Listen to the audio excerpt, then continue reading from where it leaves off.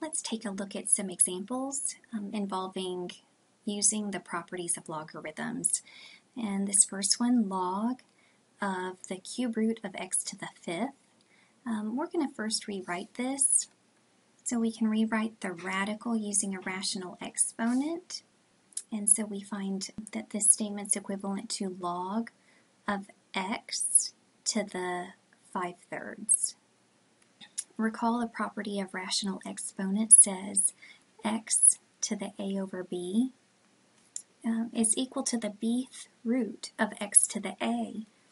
And the a could be in one of two places, so under the radical or outside of it.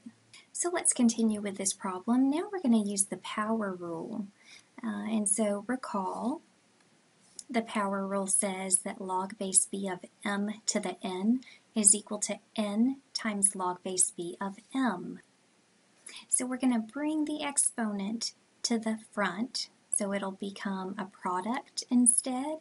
5/3 will be the coefficient.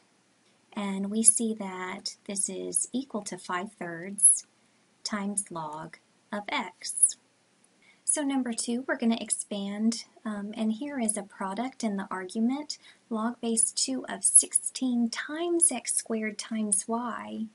So we'll first start with the product rule, which says log base b of m times n is equal to log base b of m plus log base b of n.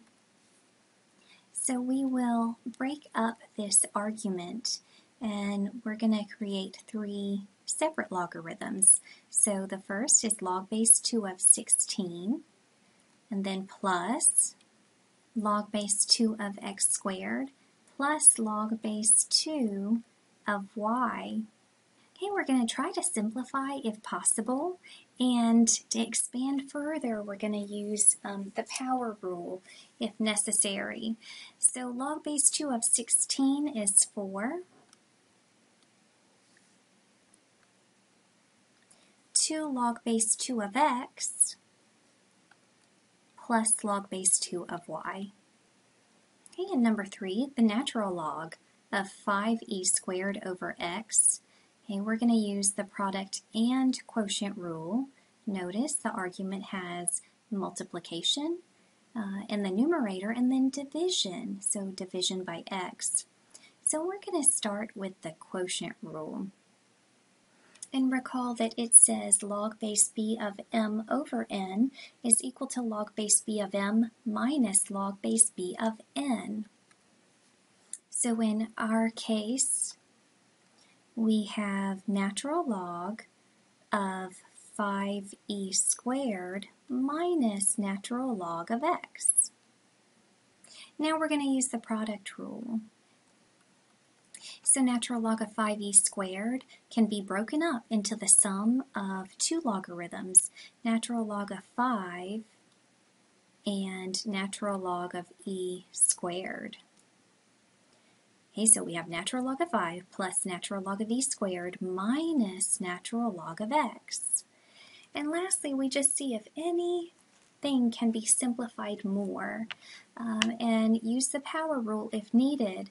That natural log of e squared, recall that the base of natural log is e, and so remember when the bases match, the answer is just 2, whatever the exponent is. So this gives us natural log of 5 plus 2 minus natural log of x. If we're condensing, we want to write the logarithmic expression using one logarithm. And so the first thing, we're kind of going to go backwards in terms of the properties that we use. And so typically to expand, we wait until lastly to use the power rule. We're going to use it first in this case. So we find that 2 log x plus 3 log y is equivalent to log of x squared plus log of y to the third. Hey, now we notice that we have a sum of 2 logarithms with the same base, and so we can use the product rule to combine them. So that would give us log of x squared times y cubed. This cannot be simplified any further, so this is our answer.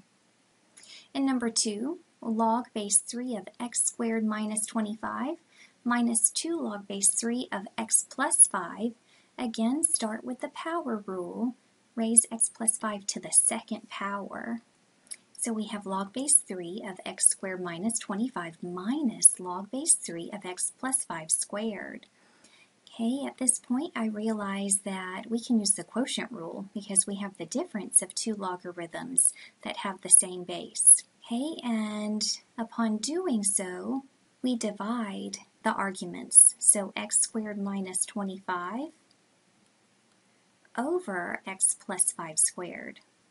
And at this point we see if we can simplify. And if we factor the numerator, we get x minus 5 times x plus 5. It's a difference of two squares. And in the denominator, x plus 5 squared is x plus 5 times x plus 5. But if you notice, we can just cancel one of these x plus 5's. And so we're left with log base 3 of x minus 5 over x plus 5. And let's take a look at some numerical examples, see if we can simplify these by hand. Number 1, log base 2 of 1/8 minus 4 times log base 2 of 2. So if you recognize that raising 2 to a negative exponent would produce 1/8, so 2 to some power is equal to 1/8. Okay, well we know 2 to the third is equal to 8, and 1/8 is the reciprocal of 8. So that must mean that 2 to the negative third is equal to 1/8. Okay, so altogether, this first logarithm is equal to -3. Another option though, if you have forgotten about our negative exponents, we could have used the quotient rule to rewrite log base 2 of 1/8 as log base 2 of 1 minus log base 2 of 8. And log base 2 of 1 is 0, and then minus log base 2 of 8, which is 3, and so 0 minus 3 is also -3. Okay, so let's bring down that minus 4, and log base 2 of 2 is just 1, so we have -3 minus 4 times 1, or -3 minus 4, which is -7. Okay, our next logarithm, number 2, log base 4 of 32. Why don't we say that this equals some number x and rewrite this in exponential form. So 4 to the x is equal to 32. Each side of the equation can be written as a power with the same base. So we're going to use a base of 2. So 4 is 2 squared, and don't forget to bring down the x. And 32 is 2 to the 5th.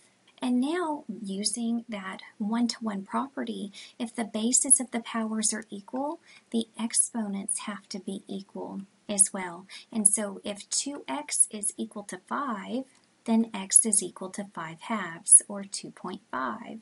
Altogether, we can rewrite this logarithmic statement as log base 4 of 32 is equal to 5/2.